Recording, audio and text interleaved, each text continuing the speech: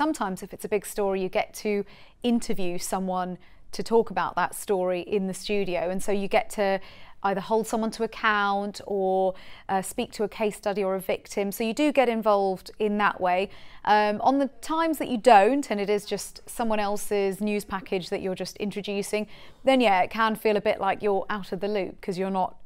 as immersed in that story. So it depends. I mean, I have to admit, I love both sides of the job, and I do feel very lucky to get the chance to go out and report on big stories, but also to do the presenting side of things, even if it means not always being there on location when something big and dramatic happens.